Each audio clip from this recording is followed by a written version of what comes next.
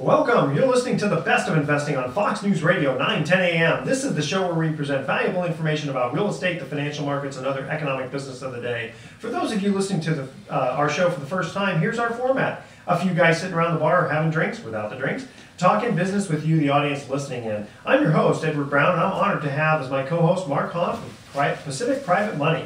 Our phone number is 888-912-1190. Now write that number down, 888-912-1190. Use that number to answer the trivia questions for 3 vacations given away during each commercial break. That's right, we're giving away 9 vacations during this show. The vacations are sponsored by Lighthouse Resort and Marina, located 1 hour northeast of San Francisco. And today's trivia theme is songs relating to water. Is that specific enough for water? Okay. Yes. Theme songs, should be interesting. Songs relating to water. Okay, and movie theme songs relating to water.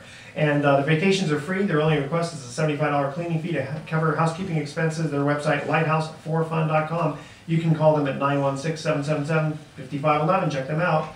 And at one of the commercial breaks, I will be asking the special trivia question today where the winner is going to receive a free 3-day, 2-night stay at the Ritz-Carlton Half Moon Bay Resort. And the winner will be announced the following week. And the Ritz-Carlton Half Moon Bay boasts the best brunch in the Bay Area. San Francisco Bay's only oceanfront resort, it is a golfer's paradise with 2 courses along the California coast with an unmatched wine program, including its ENO wine tasting room and monthly vintner series and dinners. And for a small fee, you can actually bring your pet. Check them out at ritzcarlton.com Half Moon Bay, a beautiful resort. Absolutely, that's a great prize. It's really romantic, very romantic. Okay, and our website is bestofinvesting.com. You can check us out on YouTube by typing in Best of Investing Radio Show, and also look at our Facebook page. And also, if you want to record the Best of Investing, you can go to a website called dar.fm. and punch in Best of Investing, and you can record it for future reference. Really? It's I pretty like cool. that. And again, a quick reminder, World Wraps in Corte Madera and Santa Clara is still giving our listeners a free smoothie if you purchase a wrap or bowl, if you mention the Best of Investing, and try their new pumpkin smoothie. It's got a dash of nutmeg spice in the commercial for them. And let's see, today's guest is Mike Zaidlin, who's a registered investment advisor, who's also an attorney, and whose approach to investment management is radically different from most investment advisors. Mike believes that most investors are paying far too much when they invest. Mike's company, Madrone Retirement Advisors, is committed to keeping the investors' costs at a level that is less than half of what most investors pay for professional investment advice and management, while providing the same level of service. He currently manages investments for 401k plan participants, individual investors, nonprofit foundations, and corporate accounts. And he also advises 401k plan sponsors on which funds should be invested in the 401k plan, and also acts as a fiduciary to 401ks. Well, Mike, let's get right into it. How are you? Fine, thank you for having me. Good. And I'm going to ask the first question, and then Mark, I'm going to let you start taking it away. Absolutely. Okay. Why do investment fees matter so much?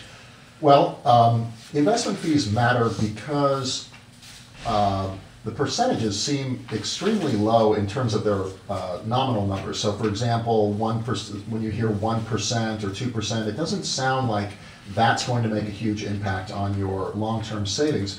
But the math is pretty unforgivable behind compound interest. So let's say an investor started with $500,000 25 years ago. And let's say the market overall returned about 6% a year, which isn't probably too far off what it has returned. And the average investor would have spent at least probably 2.5% to 3% between what they pay their advisor, or what they pay for a wrap fee, which is essentially an advisory fee, as well as the mutual fund expenses, and together they're about 2.5% a year. Let's just, sometimes they can be a lot higher, they're rarely lower. If the market is returning 6% a year, and those fees take away 2.5% of that, that investor will see his $500,000 accounts grow to 1.3 million over 25 years instead of 2.1 million. That's just the nature of how 2.5% impacts over many years. That, if you started with $500,000 and you ended up with 2.1 million, that's a gain in the market of about 1.6 million. But if the 2.5% is taking away 800,000 of that, you've essentially given away half of all your returns. So 2.5% compounded in a market that's returning about 6% is going to take away about half of all your returns. Now, that's assuming, of course, no taxes for illustrative purposes. Sure. And assuming also that the advisor or the mutual funds that are picked are not outperforming the market. And I think that's a fairly reasonable assumption because history shows that actively managed mutual funds underperform the market by basically the amount of their costs. And so probably 80 to 90% of actively managed mutual funds over 20 years are unable to beat their costs. And so what essentially, is an investor to do?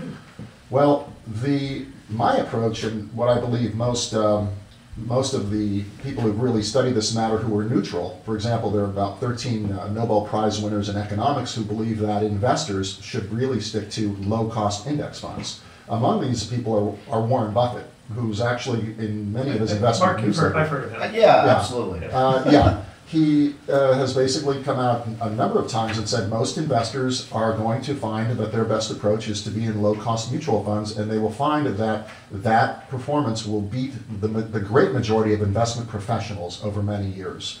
So when Warren Buffett says that, people should take notice. One other thing to consider, too, is that about half of all institutional money, meaning pension funds and so forth, is invested in index funds, low-cost index funds, and only 10 or 11% of retail, meaning you and me, and the average investor, is invested in index funds.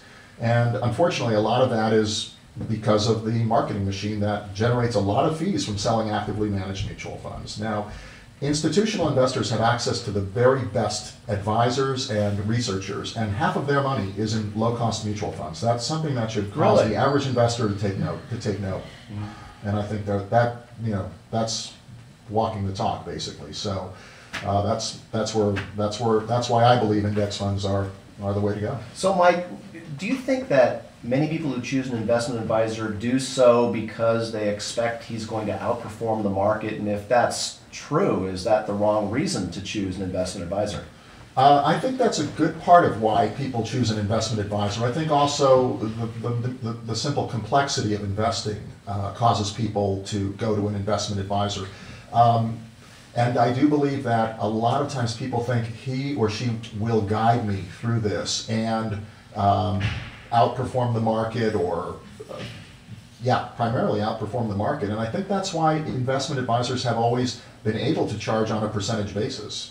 And we can get into that a little bit too. So the vast majority of investment advisors charge between a certain percentage between what and what? I think, well, it depends on the account, but if it's a $500,000 account, I believe the national average is about 1 to 1.25% of those assets every year. And that's not including the fees that the investor will also pay for actively managed mutual funds if that advisor is recommending actively managed mutual funds. So you've got the 1 to 1.25% for the advisor, and then you've got the average mutual fund expense ratio is about another %. And then in addition to that, there are a lot of fees in actively managed mutual funds that aren't disclosed as part of the expense ratio. That includes turnover costs, which easily can add another %. And then you've also got some tax implications because actively managed mutual funds are always trying to outperform the market and generate a lot of can generate taxes as a result of all that trading. Okay, and you're in our studio, so there's going to be a reason why you're here, and we'll get into that in just a minute because you are an investment advisor.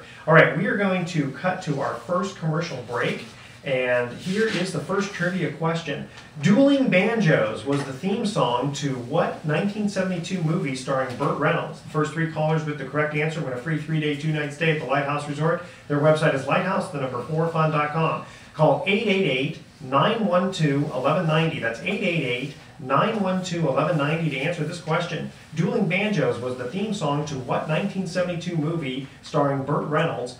888-912-1190. Make sure to include your name, address, email address, and phone number. And also, here is the special trivia question where the winner will receive a free 3-day, 2-night stay at the Ritz-Carlton Half Moon Bay.